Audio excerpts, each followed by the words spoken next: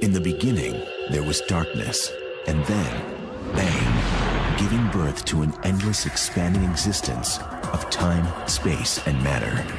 Now see further than we've ever imagined, beyond the limits of our existence, in a place we call the universe. Sex is the most basic of human drives. It propagates the species, connects us, provides pleasure, and permeates our culture. As human beings expand their habitat to include the vast reaches of space, are we prepared to take sex with us? The future of the human race itself may eventually depend on one question: can we have sex in space? The first baby to be born off-world is going to be a historic day for humanity. I think that people will be surprised at how much work it is to have sex in space. You've heard of the Mile High Club. I've been talking about the 200 Mile High Club. Prepare to experience sex in space.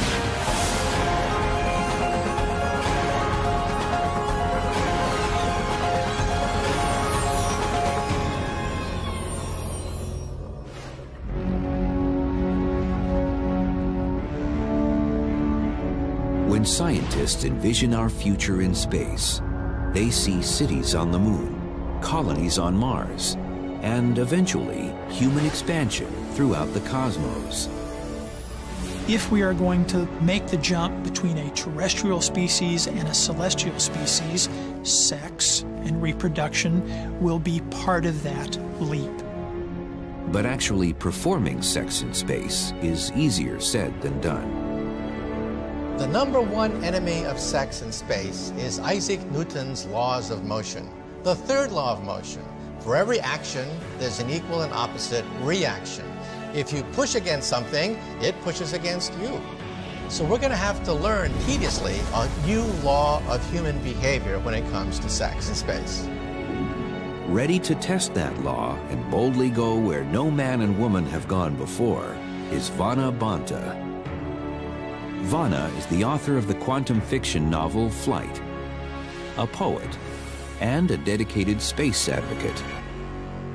Once someone I was working with said, you know, Vana, some people think about what they're having for lunch tomorrow, and you're thinking hundreds of years into the future. Today, in Las Vegas, Nevada, Vana and her husband, Alan Newcomb, are doing their part to usher in the future of human space exploration. Vana and Alan are rehearsing for a test of the first garment created to help facilitate sexual intimacy in the weightlessness of space. Vana calls her invention the two-suit. The two-suit is a utilitarian garment that functions by itself as a flight suit and can unzip or attach with Velcro and attach to a partner suit with very lightweight fabric inside that can expand. Vana and Alan will conduct the first ever test of her two-suit aboard G-Force One, a modified Boeing 737 that produces the effect of weightlessness. As the early designer of the interiors for G-Force One, we discussed many, many things that can happen within that environment. And sex and intimacy and floating as couples or more together is certainly one of the things. Well, I think the concept of the two-suit is perfect. But I also think just the philosophy behind thinking beyond normal into creating a suit for two people is wonderful. This isn't Vana and Alan's first trip aboard G-Force One. Vana was invited on the aircraft's maiden voyage in 2004. The moment I first experienced gravity lift and microgravity, it was unlike anything I ever imagined. And you can think something physically and execute it by intent. For example, I barely thought somersault, and it was effortless. It was exhilarating. It was while trying to initiate an intimate moment with her husband that Vana realized something was lacking from the weightless experience: physical intimacy. We somersaulted, we spun around, we flew, did various acrobatics, but one impression that I really had was just how zero gravity is, in that there's no attraction. You know, you just couldn't, it's like, you just couldn't quite, you know, you just really had to work at it just for a kiss.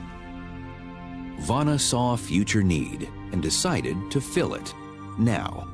The idea came to me of a two-suit, which was a suit that you can hook up with your partner, and then you don't have to work at staying close or hanging out. And it's not just for sexual activity, but intimacy. The feeling of intimacy and closeness, of physical proximity, cuddling, cozy, hanging out. A pair of two-suit prototypes have been manufactured, and they're about to be thoroughly tested 38,000 feet above Nevada. I'm very excited to be testing the two-suit, and actually creating the future is very exciting and very profoundly moving to me right now. Being married to the creator of the two-suit is a real rocket ride. Vana is a brilliantly creative Renaissance woman, and besides, she's hot.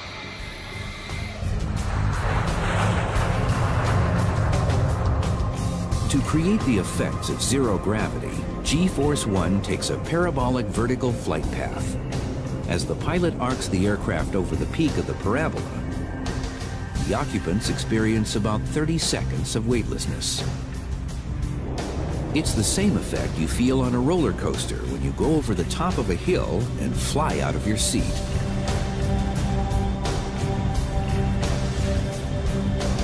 During the flight, Vana and Alan's challenge is to complete one docking maneuver, kiss, and then undock before the aircraft comes out of its parabola and gravity returns.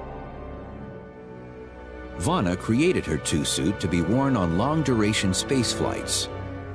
But on G-Force 1, she and Alan will have less than 30 seconds of weightlessness to put the suit through its paces. During the first two parabolas, Vana and Alan acclimate themselves to weightlessness. On the third parabola, their docking attempt is interrupted by a group of wayward passengers. During the next several parabolas, Vana and Alan struggle against time and the whims of weightlessness to achieve docking. Finally, on the eighth parabola, a successful docking, a kiss, and a successful undocking. Well, I would call the mission a success. I think it's a functional design, and I would like to test it in more prolonged zero-gravity conditions, because I think that really will be the next step. I was pleased with it and really enjoyed the flight. Vana's two-suit is just one small step towards humankind colonizing the universe. The giant leap will occur when we actually begin making babies in space. What little we know about reproductive and developmental biology in space suggests to us that there are going to be huge problems if the species tries to make a single jump from a terrestrial civilization to a weightless civilization. The first problem is zero gravity, or more accurately, microgravity. When we have a space shuttle or space station orbiting Earth, we call it microgravity because gravity is still present and there's still a slight pull towards the Earth. It's just not very strong. When you take a human and put them in a micro-G setting, the bones are losing calcium, the heart is getting lazy, it's losing mass, the skeletal muscle is losing mass. You lose red cell mass, you lose plasma volume. The second problem is high-energy radiation, atomic-scale particles that fill the vacuum of space.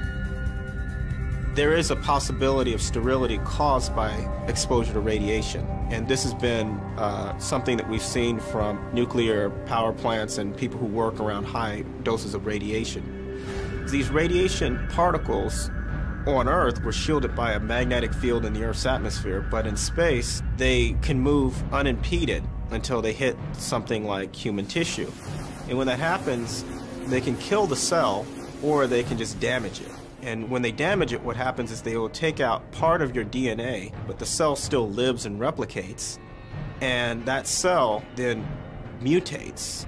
And this is the same thing as we know of as cancer on Earth. To see how microgravity and high-energy radiation might affect sexual reproduction, scientists have conducted animal tests in space. Animal studies are really the first step before we can take a human into space and have them become pregnant or give birth. So you have conception, you have the development of a placenta, you have the development of organ systems prenatally, you have the process of birth. All of these things are in common between small animals and humans. The first animal to successfully mate in space was the Medaka fish, which flew on the space shuttle in 1994. For the Medaka study, the animals mated in space, they laid eggs, and the babies hatched in space, telling us that all of those aspects of reproduction are possible in the fish. But people are mammals, and there are many intricate phases involved in mammalian development, from the start at conception all the way through birth. A study with rats aboard a 1995 space shuttle mission showed an abnormal behavior in newborns. For the first week after birth, the young rat pups weren't able to turn themselves from their backs to their bellies, which is a very characteristic response in rats. We think that rearing them in microgravity caused that sensory system to be understimulated by gravity, and hence it developed differently in space. Other experiments have shown even more severe effects. Studies have shown that male rats that have flown in space, when you mate them to non-flown female rats after their flight, the offspring exhibits a lot of growth retardation and even developmental effects like hydrocephaly, kidney abnormalities. Researchers agree that more animal studies are needed before we can begin to study human sexual reproduction in space.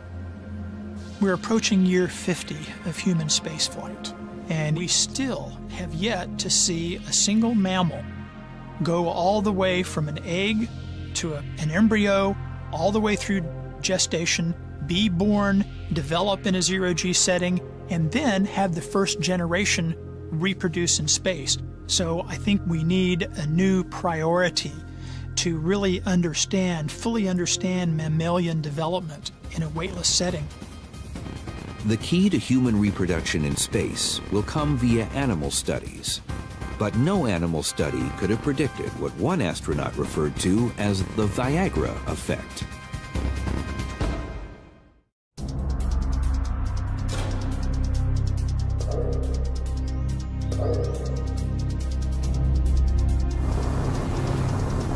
And liftoff of Space Shuttle Discovery.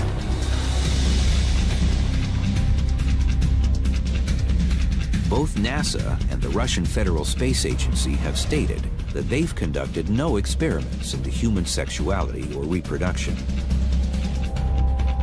But that doesn't mean scientists can't piece together what might occur if a man and a woman made an attempt to conceive a child in space. If the male isn't physically aroused, then intercourse isn't possible.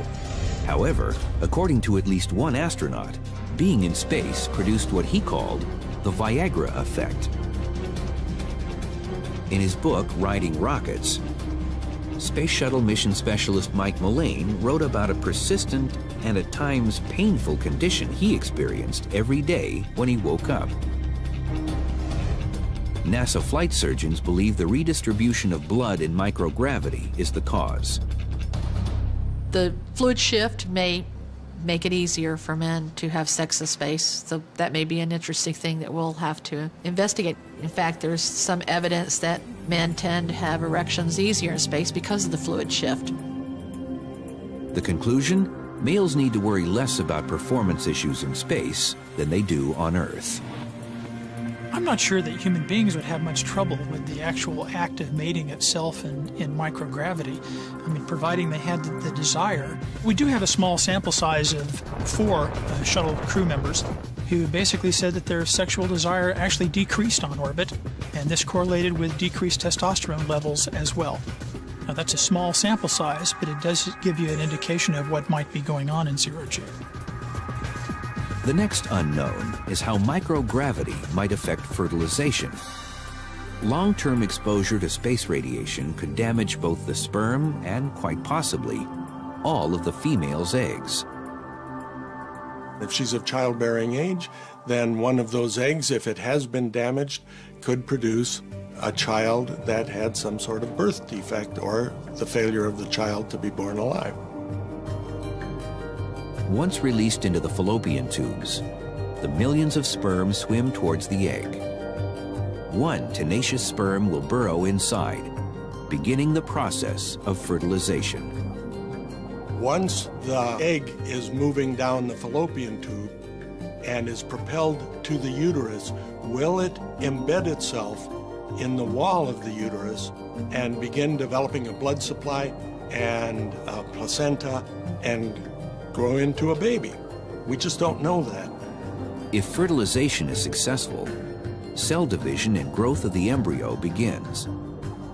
As the embryo develops into a fetus, gravity becomes increasingly critical. For a human fetus, a full-term pregnancy is about 36 weeks. And up to about the 26th week, the fetus is neutrally buoyant. After that, the fetus becomes more dense, and so the fetus tends to sink in the uterus in the amniotic fluid. So from that point forward, there does seem to be a lot of effects of gravity in the developing organ systems of the fetus. If you're not exposed to gravity during that critical phase, the development is basically very abnormal. An animal study conducted in the 1980s turned up troubling results affecting the embryo's skeletal structure and heart. There have been some studies done on the Biocosmos satellites in which a developing rat embryo, because they're in a weightless environment, there's anywhere from a 13 to a 17% decrease in bone mineralization of all the fetal bones. We know that the extensors along the spine are smaller mass. We know that the left ventricle of the heart is actually smaller. And it makes sense when you consider that that ventricle does not have to pump against gravity to move blood. It's unknown how the same lack of gravity might impact a human fetus, but it's likely to have similar effects. If scientists can find a way to bring a healthy human baby to term in space, then a whole new kind of delivery room will be required. Giving birth into space will be messy in space just like it is here on the ground. You have liquids and fluids involved and blood. You have the chance of liquids flying everywhere. So ventilation systems and cleaning systems need to be developed to help the birth process. Space architect John Spencer has given some thought to how a zero-gravity birthing chamber might work. One of the design requirements of a zero-gravity birthing chamber will be a fairly rapid flow of water. And the reason for that is cleanliness, but also keeping the chamber clear of blood so the doctors who are helping with the birthing can actually see everything that is going on. John was inspired by water birthing, in which babies are delivered into warm water. Proponents of the method say it eases the transition from the womb to life outside the mother. John also believes weightlessness will provide similar benefits. When you're in the womb, it's like being in zero gravity to begin with. So going from a zero gravity womb environment to a zero gravity room environment might be an easier transition. Based on all we know, that day is still very far in the future. Here's what it all boils down to. If gravity affects all aspects of vertebrate development, then there are profound implications when you consider successful procreation in an extraterrestrial environment. One of those implications is that babies born in space might have a difficult time visiting Earth. We'll most likely need people 100 years from now who have evolved in those environments. If they come to Earth, they're going to need to wear an Earth suit. which will have an exoskeleton kind of thing, which helps them with their weaker muscles and weaker bones and everything. So it's interesting, we're going to create eventually a space species who will need an Earth suit to return to the mother planet. One possible solution is to create artificial gravity in space using centrifuges. Centrifuges use centrifugal force to create an effect known as gravity loading. Well, you could imagine a woman, a pregnant woman, seated at one end or even laying down with her feet towards the center of it. She could be reading, working, talking to people, whatever, and that might go on for an hour or two. Enough so that there's a feeling of up and down that might be beneficial for the fetus. The first baby to be born off world is going to be an amazing, amazing experience, and it's going to be a historic day for humanity. Scientists think it's only a matter of time. I think eventually we will be reproducing in space. We just need to figure out how to do it right. What better opportunity to figure out how to do it right than NASA's planned 3-year mission to Mars? But will sex be invited along for the ride?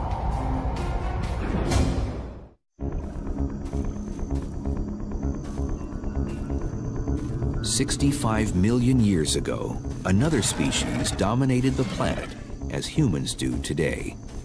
The dinosaurs were the preeminent life forms on Earth for over 150 million years, but all it took was one single very bad afternoon, and that took them out of the picture forever, and they never came back.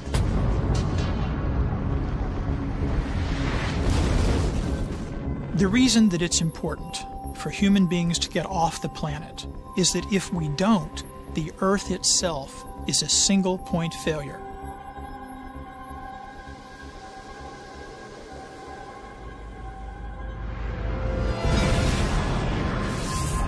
If you don't have a backup, if you don't have an alternate pathway, if that one critical link breaks, then the whole system undergoes a catastrophic failure. But if reproduction doesn't happen, and if it doesn't happen successfully, the species is not going to survive. Despite such warnings, human sexuality and reproduction remains a taboo subject at NASA. NASA is really an incredible organization. It's an amazing place to be. However, NASA is an organization of engineers, by engineers, and for engineers. To an engineer, the light switch is either on or the light switch is off. There's no gray area. In the life sciences, there are only two absolutes, life and death, and everything else is a shade of gray. As far as sex in space, all the years that I spent at NASA, I don't recall ever having a conversation about it with a crew or with mission management. So it just hasn't been a big concern.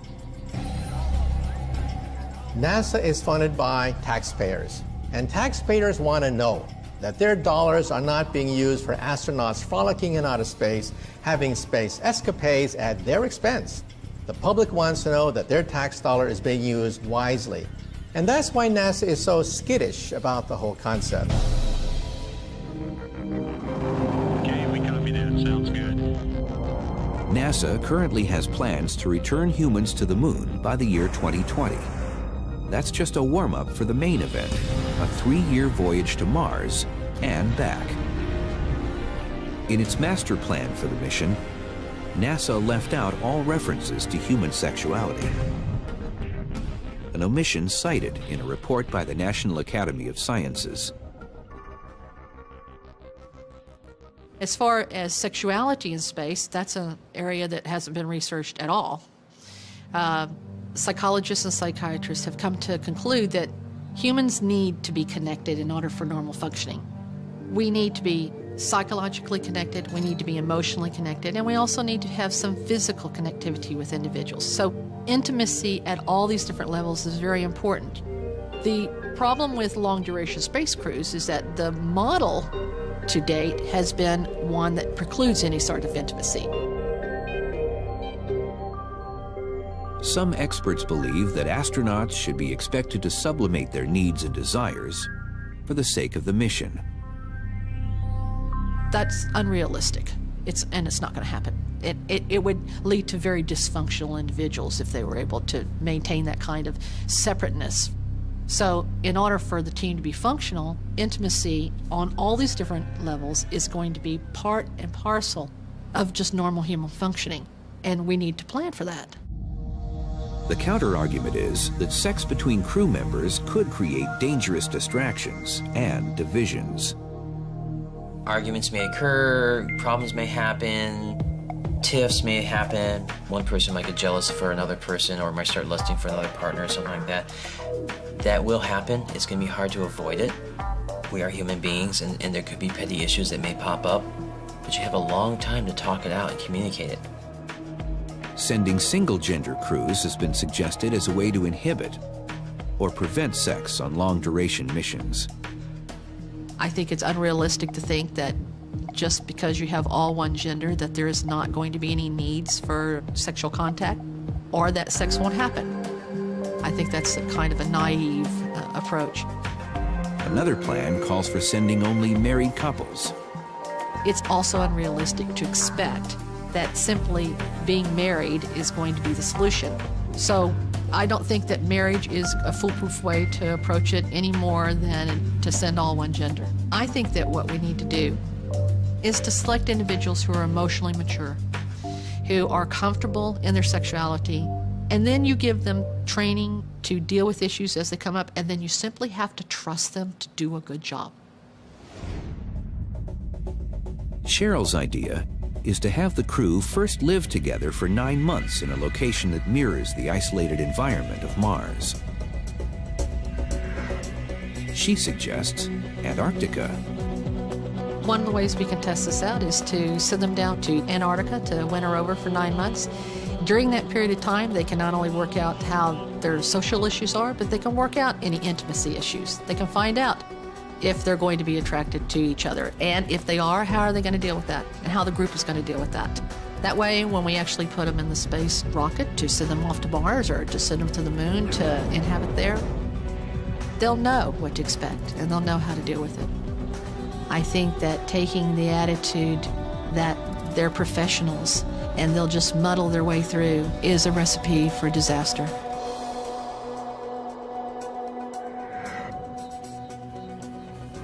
Despite NASA's denials and their history of avoiding the subject, some say sex has already occurred on a U.S. spaceflight. Some believe it's unrealistic to think that out of the hundreds of adventurous risk-takers who've rocketed into space, that at least 2 of them didn't engage in some cosmic coupling. I wouldn't be surprised if sex has already happened in space. I mean, we've had a married couple on the NASA shuttle, and if you've done it on Earth, wouldn't you try it in space? The married couple in question are astronauts Jan Davis and Mark Lee. In 1992, Davis and Lee blasted off for a 7-day mission aboard the space shuttle Endeavour. NASA has no official policy banning sex in space. NASA has not told people you must not have sexual intercourse. People are expected to know better than that. But they do have a policy against sending married couples into space. Davis and Lee met during mission training, fell in love, and wed just before liftoff. Because it would have been too disruptive to replace one of them on the mission, NASA made an exception. Could the rest of the crew have allowed them some private time? It is possible that the crew members did collude to help the married couple do something up there, but it's highly doubtful, just considering the conservative nature of the astronauts, the conservative nature of NASA, to allow for such a thing to take place. I wouldn't say that I would hope that they broke regulations, but I could say that I hope that they utilized the opportunity to consummate a union in an environment and a situation and a mission that truly celebrated the beauty of the union of 2 human beings. If the couple did engage, their options for privacy were limited. The crew area of the space shuttle comprises just over 2,200 cubic feet, about the same area as an average-sized living room. In terms of the space shuttle orbiter, the best place to have sex is the airlock leading out into the cargo bay. It's big enough for 2 people. If there's any place on board the shuttle, that's where it might happen. Today's International Space Station is far roomier than the space shuttle, with 12,600 cubic feet spread over 15 modules. I'm very familiar with the interiors of the current International Space Station. And the more intimate areas of that space station are actually the Russian modules. They're more personalized, for example, and that's where it would basically happen, in the Russian modules. Mark Davis and Jan Lee have refused to confirm or deny the rumors, leaving only speculation as to whether anyone has probed the final frontier. The fact that every single minute of the day is logged and looked at by mission control here on the planet Earth, you realize that it's perhaps the most impractical and unromantic and unsexy place for romance in outer space. Once you become an astronaut, you don't want to do anything that might jeopardize your opportunity to have another flight in space. If I had a bet, I would bet that the Russians have been more involved in the issue of zero-gravity sex and sex in space than the Americans have. The Russians are a little bit more open-minded. They have guitars in space. They've even in the past had cigarettes on board space stations and liquor. And why not? Speculating about whether sex in space has happened or whether astronauts have done it relegates it to the category of tabloid mentality. I think that the question is not whether it actually has happened or not, but we need to get past that whole titillation about whether there's been sex in space and say there will be sex in space, and we need to stop agonizing over the whole issue. Regardless of whether it has happened, everyone agrees that sex in space comes with certain advantages and disadvantages. I think people are better looking in space. Their faces get a little bit more flush. Women's breasts get larger. With the face being a little more puffy, the wrinkles go away. The legs are thinner because there's less fluid down there. Women don't need bras because there's nothing to pull them down. But looking sexier doesn't help you grapple with the physics of microgravity sex.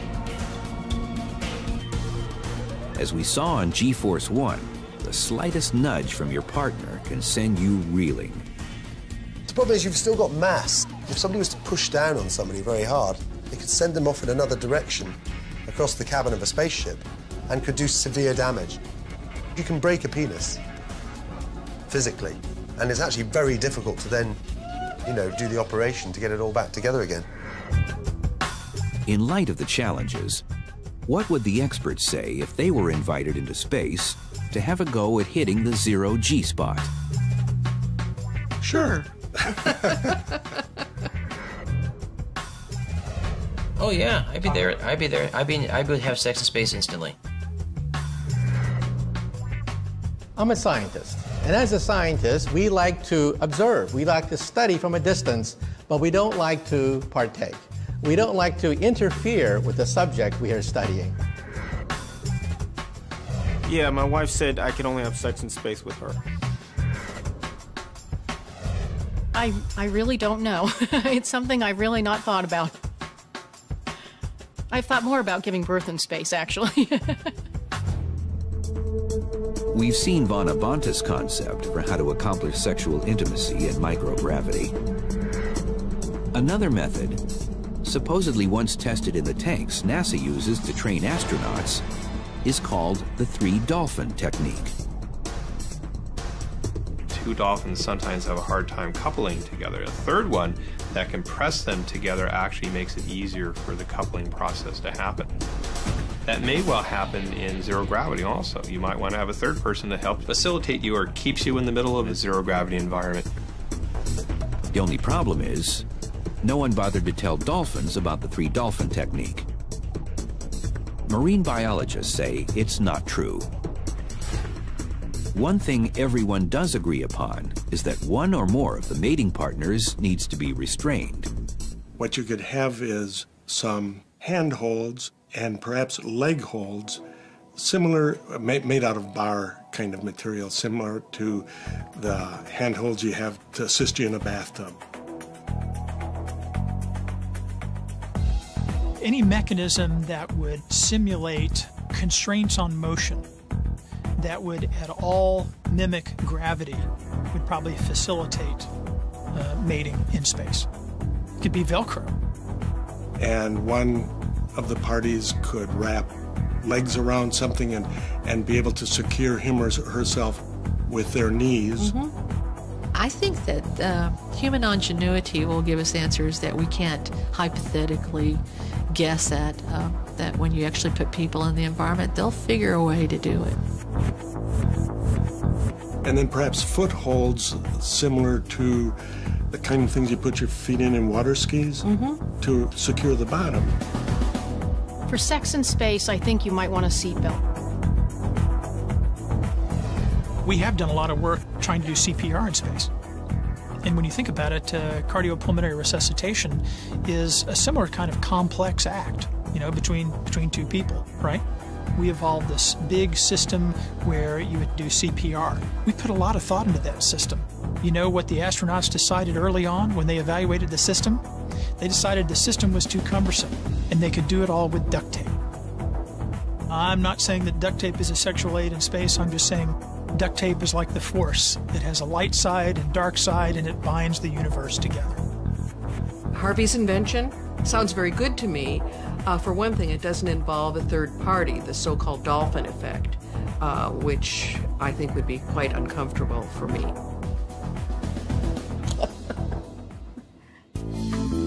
Speculating about coupling and microgravity may soon be a thing of the past. Get ready for a sexy new vision of the future, courtesy of the private space industry.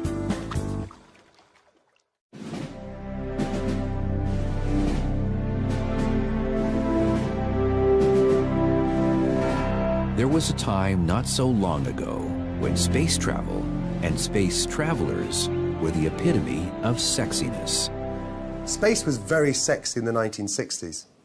If you ask any of the astronauts who were part of the space program in the 1960s, they will all tell you that they were actually sort of sex gods. Two things became the equivalent of a cold shower for space travel.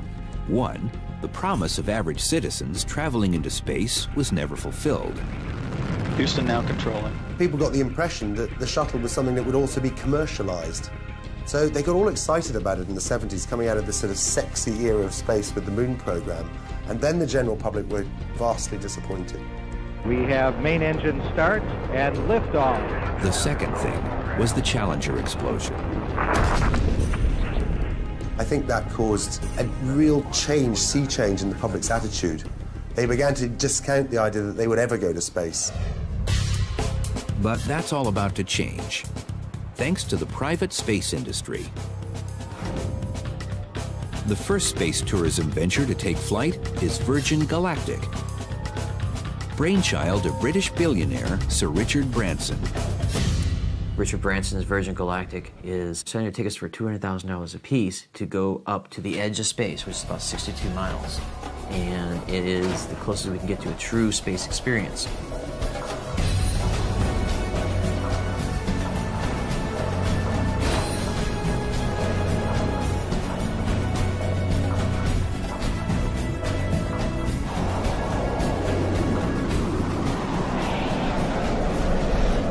Virgin Galactic's maiden voyage is still a few years away.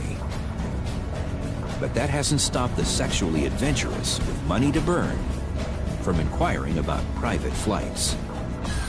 They've inquired about the idea of having their honeymoon in space and actually, as part of that process, consummating their marriage in space. Now that is an idea that we are not going to follow up with to start with. We need to understand much better the risks that they could encounter before we would even contemplate the idea of allowing somebody who's a honeymooner to consummate their marriage in space. But the fact of the matter is that some people do want to do this. Groundbreaking as Virgin Galactic is, It's small potatoes compared to what the Space Tourism Society is cooking up. You've heard of the Mile High Club. I've been talking about the 200 Mile High Club. We see super yachts or cruise ships in orbit around the Earth or circling between the Earth and the Moon as a key element to true space tourism. We're talking about entertainment, we're talking about fun, we're talking about drinking, we're talking about sex, we're talking about all sorts of wild and crazy things here.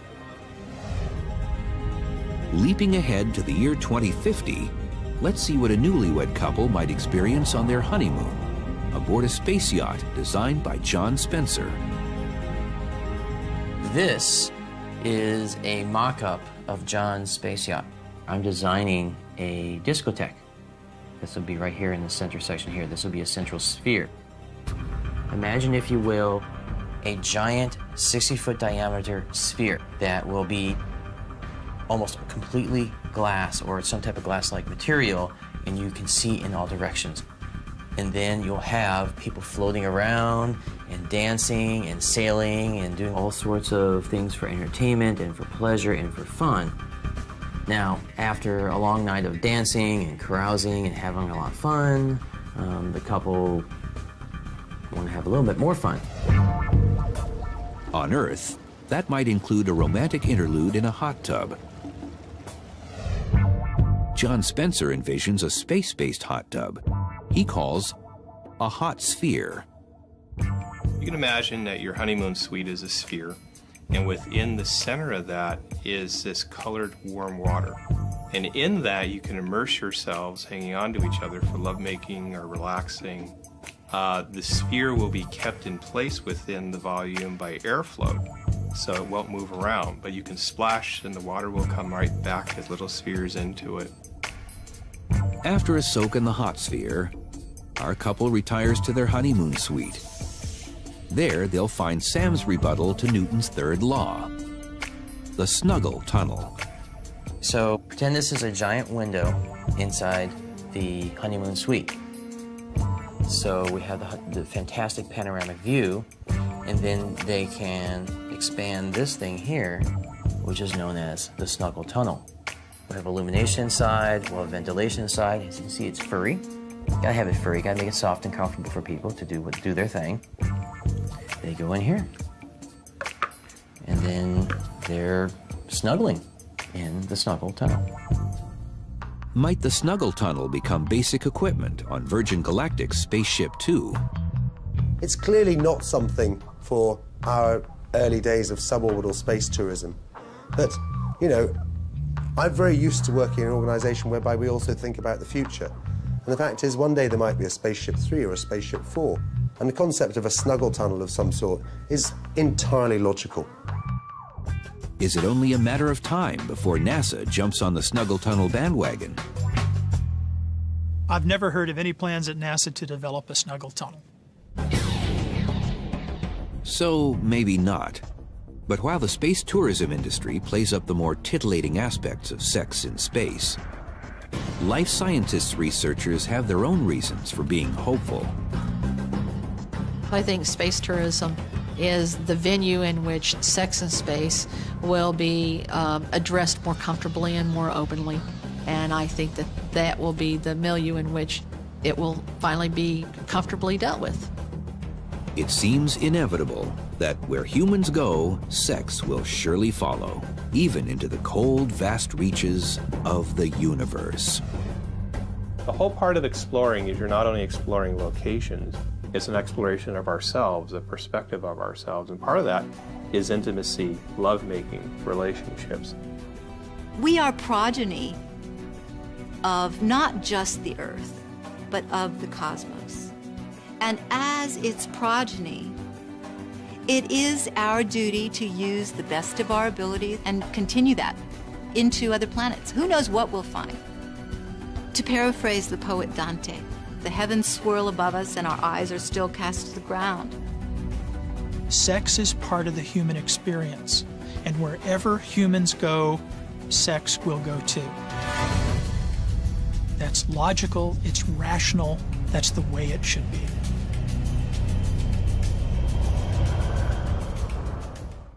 down that might be beneficial for the fetus. The first baby to be born off-world is going to be an amazing, amazing experience, and it's going to be a historic day for humanity. Scientists think it's only a matter of time. I think eventually we will be reproducing in space. We just need to figure out how to do it right. What better opportunity to figure out how to do it right than NASA's planned 3-year mission to Mars? But will sex be invited along for the ride?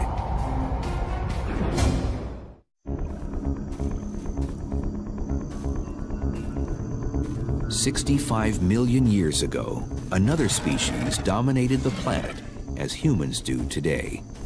The dinosaurs were the preeminent life forms on Earth for over 150 million years, but all it took was one single very bad afternoon, and that took them out of the picture forever, and they never came back.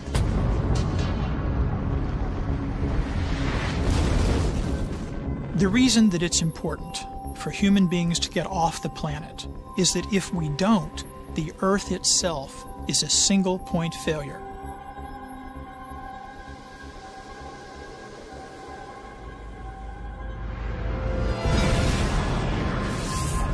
If you don't have a backup, if you don't have an alternate pathway, if that one critical link breaks, then the whole system undergoes a catastrophic failure. But if reproduction doesn't happen, and if it doesn't happen successfully, the species is not going to survive.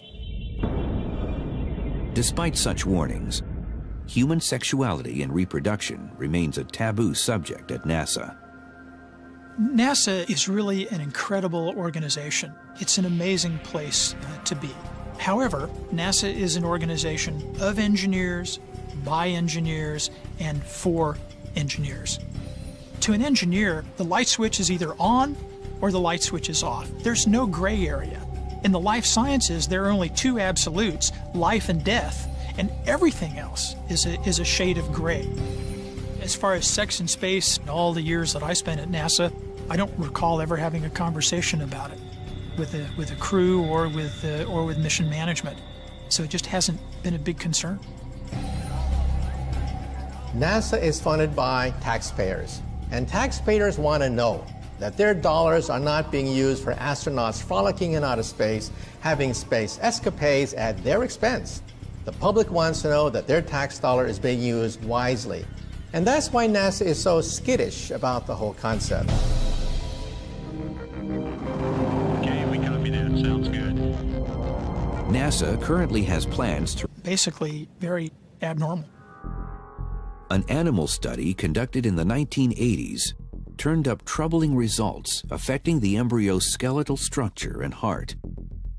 There have been some studies done on the Biocosmos satellites in which a developing rat embryo, because they're in a weightless environment, there's anywhere from a 13 to a 17% decrease in bone mineralization of all the fetal bones.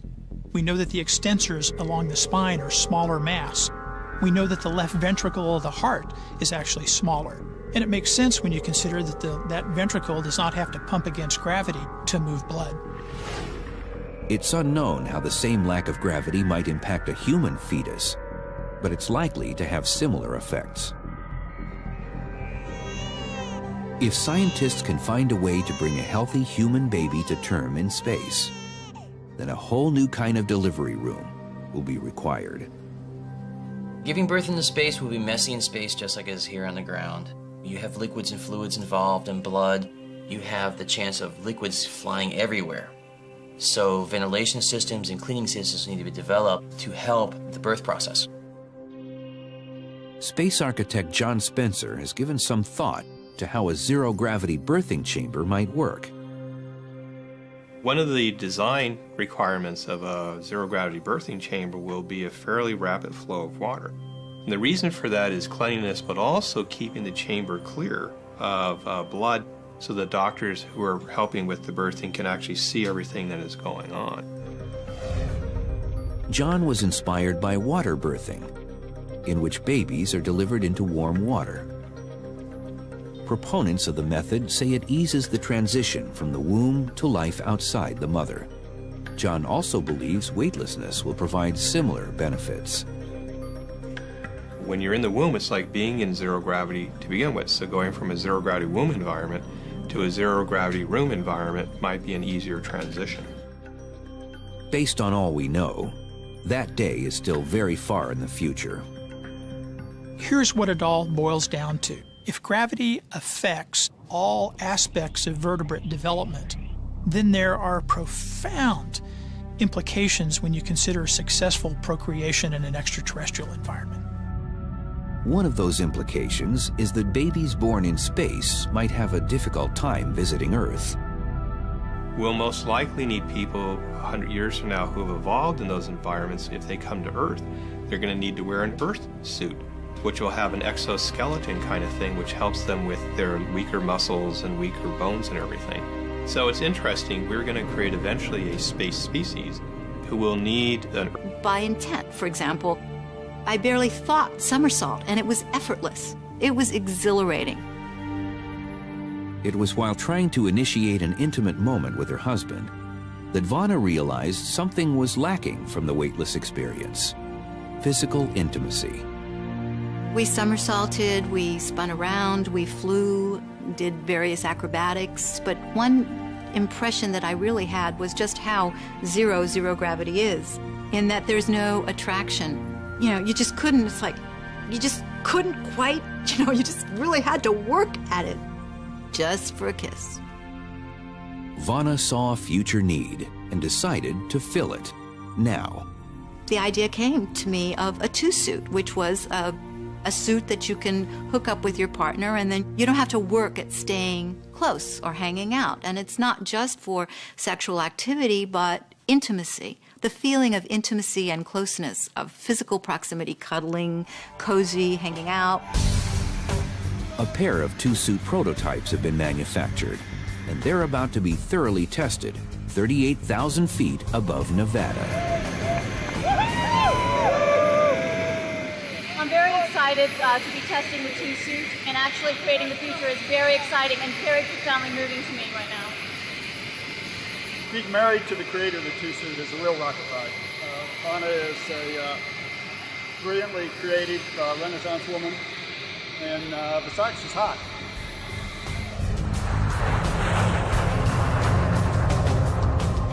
To create the effects of zero gravity, G-Force 1 takes a parabolic vertical flight path. As the pilot arcs the aircraft over the peak of the parabola, the occupants experience about 30 seconds of weightlessness. It's the same effect you feel on a roller coaster when you go over the top of a hill and fly out of your seat.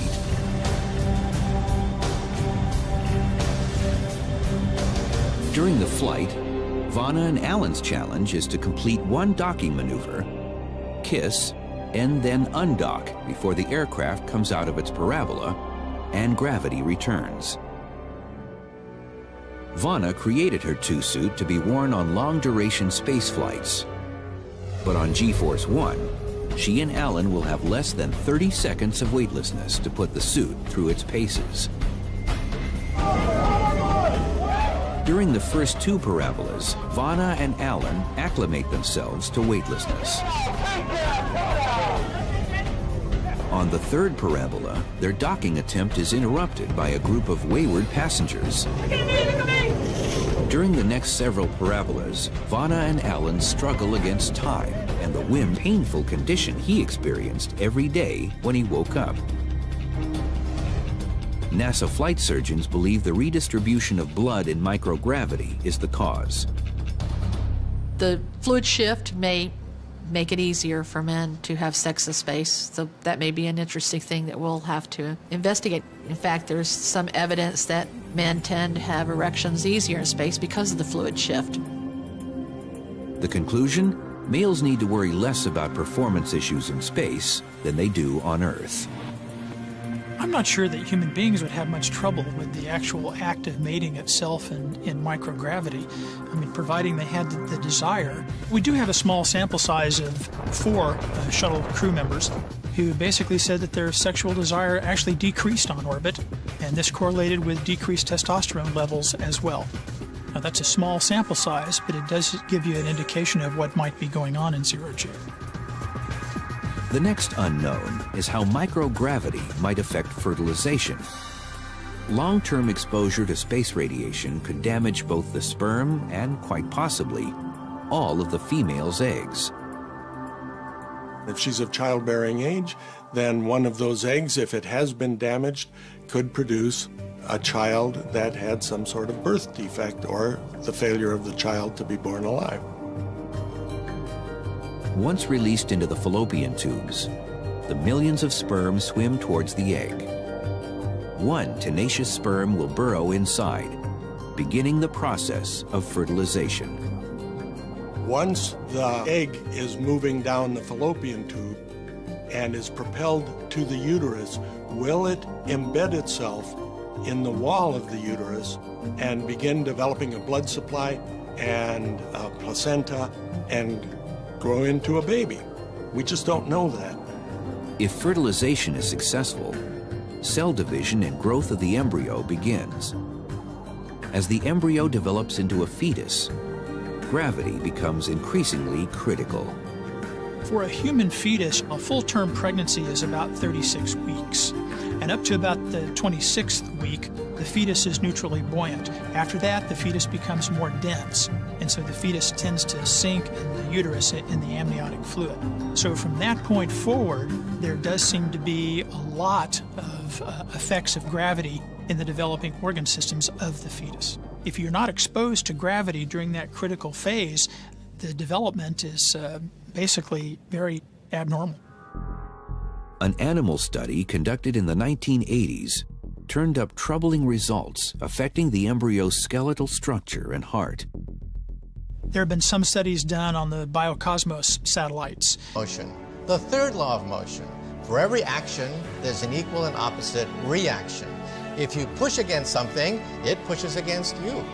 So we're going to have to learn tediously a new law of human behavior when it comes to sex in space. Ready to test that law and boldly go where no man and woman have gone before is Vana Banta. Vana is the author of the quantum fiction novel Flight, a poet, and a dedicated space advocate.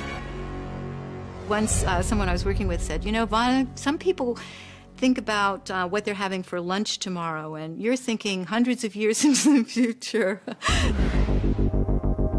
Today, in Las Vegas, Nevada, Vana and her husband, Alan Newcomb, are doing their part to usher in the future of human space exploration. Vana and Alan are rehearsing for a test of the first garment created to help facilitate sexual intimacy in the weightlessness of space. Vana calls her invention the two-suit. The two-suit is a utilitarian garment that functions by itself as a flight suit and can unzip or attach with Velcro and attach to a partner's suit with very lightweight fabric inside that can expand. Vana and Alan will conduct the first ever test of her two-suit aboard G-Force 1, a modified Boeing 737 that produces the effect of weightlessness.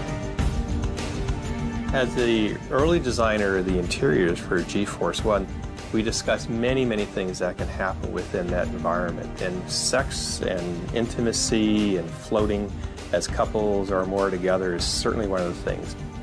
Well, I think the concept of the two-suit is perfect. But I also think just the philosophy behind thinking beyond normal into creating a suit for two people is wonderful. This isn't Vana and Alan's first trip aboard G-Force 1. Vana was invited on the aircraft's maiden voyage in 2004. The moment I first experienced gravity lift and microgravity, it was unlike anything I ever imagined. And you can think something physically and execute it by intent. For example, I barely thought somersault, and it was effortless. It was exhilarating. It was while trying to initiate an intimate moment with her husband that Vana realized something was lacking from the weightless experience: physical intimacy. We somersaulted, we spun around, we flew. did various acrobatics, but one impression that I really had was just how zero gravity. In our course, people are expected to know better than that. But they do have a policy against sending married couples into space. Davis and Lee met during mission training, fell in love, and wed just before liftoff. Because it would have been too disruptive to replace one of them on the mission, NASA made an exception. Could the rest of the crew have allowed them some private time? It is possible that the crew members did collude to help the married couple do something up there, but it's highly doubtful, just considering the conservative nature of the astronauts and conservative nature of NASA, to allow for such a thing to take place.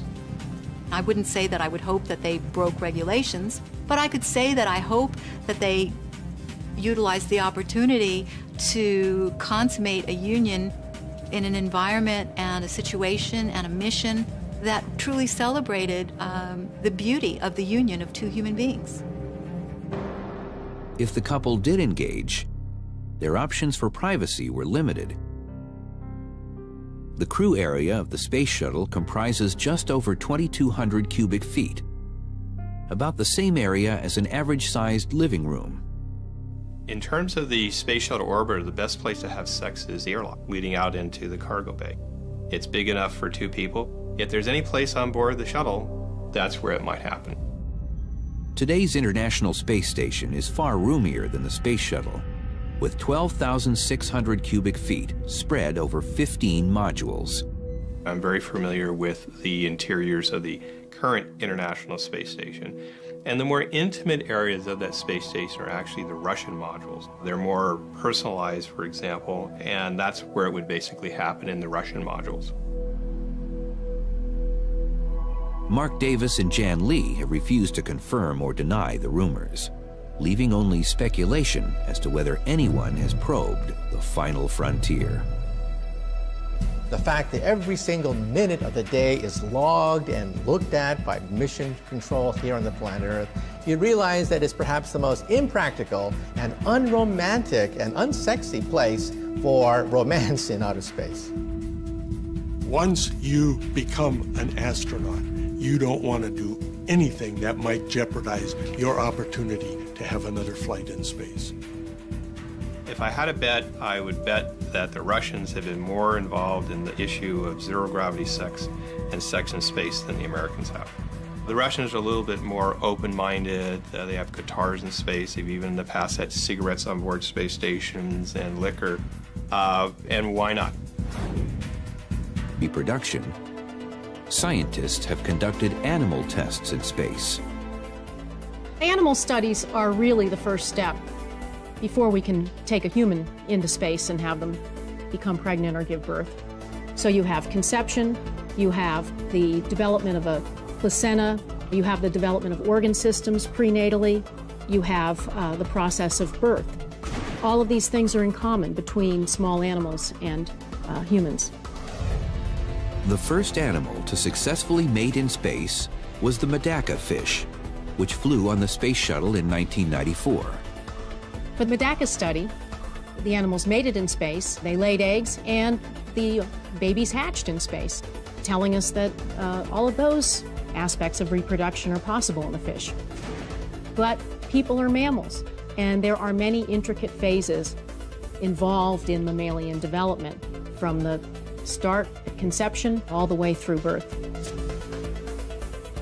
A study with rats aboard a 1995 space shuttle mission showed an abnormal behavior in newborns. For the first week after birth, the young rat pups weren't able to turn themselves from their backs to their bellies, which is a very characteristic response in rats. We think that rearing them in microgravity caused that sensory system to be understimulated by gravity, and hence it developed differently in space. Other experiments have shown even more severe effects. Studies have shown that male rats that have flown in space, when you mate them to non-flown female rats after their flight, the offspring exhibits a lot of growth retardation and even developmental effects like hydrocephaly, kidney abnormalities. Researchers agree that more animal studies are needed before we can begin to study human sexual reproduction in space. We're approaching year 50 of human spaceflight, and we still have yet to see a single mammal go all the way from an egg to an embryo, all the way through gestation, be born, develop in a zero-G setting, and then have the first generation reproduce in space. So I think we need a new priority to really understand, fully understand mammalian development in a weightless setting. The key to human reproduction in space will come via animal studies. But no animal study could have predicted what one astronaut referred to as the Viagra effect.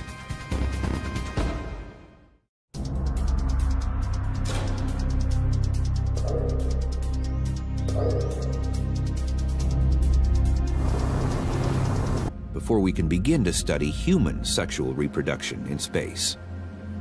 We're approaching year 50 of human spaceflight, and we still have yet to see a single mammal go all the way from an egg to an embryo, all the way through gestation, be born, develop in a zero-G setting, and then have the first generation reproduce in space. So I think we need a new priority to really understand, fully understand mammalian development in a weightless setting. The key to human reproduction in space will come via animal studies. But no animal study could have predicted what one astronaut referred to as the Viagra effect.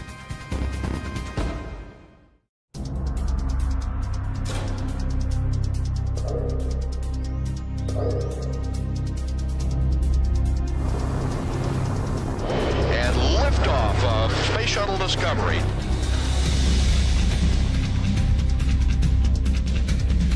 Both NASA and the Russian Federal Space Agency have stated that they've conducted no experiments into human sexuality or reproduction. But that doesn't mean scientists can't piece together what might occur if a man and a woman made an attempt to conceive a child in space. If the male isn't physically aroused, then intercourse isn't possible.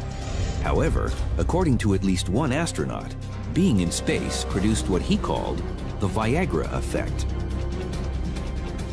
In his book, Riding Rockets, Space Shuttle mission specialist Mike Mullane wrote about a persistent and at times painful condition he experienced every day when he woke up. NASA flight surgeons believe the redistribution of blood in microgravity is the cause. The fluid shift may make it easier for men to have sex in space. So that may be an interesting thing that we'll have to investigate. In fact, there's some evidence that men tend to have erections easier in space because of the fluid shift. The conclusion? Males need to worry less about performance issues in space than they do on Earth. I'm not sure that human beings would have much trouble with the actual act of mating itself in microgravity. I mean, providing they had the desire. We do have a small sample size of 4 shuttle crew members who basically said that their sexual desire actually decreased on orbit, and this correlated with decreased testosterone levels as well. Now, that's a small sample size, but it does give you an indication of what might be going on in zero-G. The next unknown is how microgravity might affect fertilization. Long-term exposure to space radiation could damage both the... By intent, for example, I barely thought somersault, and it was effortless. It was exhilarating. It was while trying to initiate an intimate moment with her husband that Vana realized something was lacking from the weightless experience: physical intimacy. We somersaulted, we spun around, we flew, did various acrobatics, but one impression that I really had was just how zero gravity is, in that there's no attraction. You know, you just couldn't, it's like, you just couldn't quite, you know, you just really had to work at it just for a kiss. Vana saw a future need and decided to fill it now. The idea came to me of a two-suit, which was a a suit that you can hook up with your partner, and then you don't have to work at staying close or hanging out. And it's not just for sexual activity, but intimacy. The feeling of intimacy and closeness, of physical proximity, cuddling, cozy, hanging out. A pair of two-suit prototypes have been manufactured, and they're about to be thoroughly tested 38,000 feet above Nevada. I'm very excited to be testing the two-suit, and actually creating the future is very exciting and very profoundly moving to me right now. Being married to the creator of the two-suit is a real rocket ride. Anna is a brilliantly creative Renaissance woman, and besides, she's hot.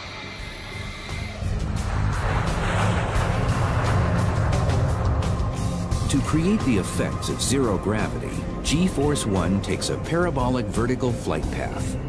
As the pilot arcs the aircraft over the peak of the parabola, the occupants experience about 30 seconds of weightlessness.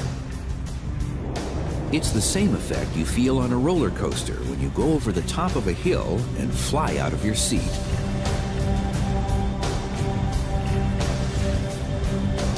During the flight, Vanna and Alan's challenge is to complete one docking maneuver, kiss, and then undock before the aircraft comes out of its parabola and gravity returns. Vanna created her two-suit to be worn on long-duration space flights. But on G-Force 1, she and Alan will have less than 30 seconds of weightlessness to put the suit through its paces. During the first two parabolas, Vanna and Alan acclimate themselves to weightlessness. On the third parabola, their docking attempt is interrupted by a group of wayward passengers. During the next several parabolas, Vanna and Alan struggle against time and the whim to how a zero-gravity birthing chamber might work. One of the design requirements of a zero-gravity birthing chamber will be a fairly rapid flow of water. And the reason for that is cleanliness, but also keeping the chamber clear of blood so the doctors who are helping with the birthing can actually see everything that is going on. John was inspired by water birthing, in which babies are delivered into warm water. Proponents of the method say it eases the transition from the womb to life outside the mother. John also believes weightlessness will provide similar benefits. When you're in the womb, it's like being in zero gravity to begin with. So going from a zero gravity womb environment to a zero gravity room environment might be an easier transition. Based on all we know, that day is still very far in the future. Here's what it all boils down to. If gravity affects all aspects of vertebrate development, then there are profound implications when you consider successful procreation in an extraterrestrial environment. One of those implications is that babies born in space might have a difficult time visiting Earth. We'll most likely need people 100 years from now who have evolved in those environments. If they come to Earth, they're going to need to wear an Earth suit, which will have an exoskeleton kind of thing, which helps them with their weaker muscles and weaker bones and everything. So it's interesting, we're going to create eventually a space species who will need an Earth suit to return to the mother planet. One possible solution is to create artificial gravity in space using centrifuges. Centrifuges use centrifugal force to create an effect known as gravity loading. Well, you could imagine a woman, a pregnant woman, seated at one end or even laying down with her feet towards the center of it. She could be reading, working, talking to people, whatever, and that might go on for an hour or two. Enough so that there's a feeling of up and down that might be beneficial for the fetus. The first baby to be born off world is going to be an amazing, amazing experience, and it's going to be a historic day for humanity. Scientists think it's only a matter of time. I think eventually we will be reproducing in space. We just need to figure out how to do it right. What better opportunity to figure out how to do it right than NASA's planned 3-year mission to Mars? But will sex be invited along for the ride?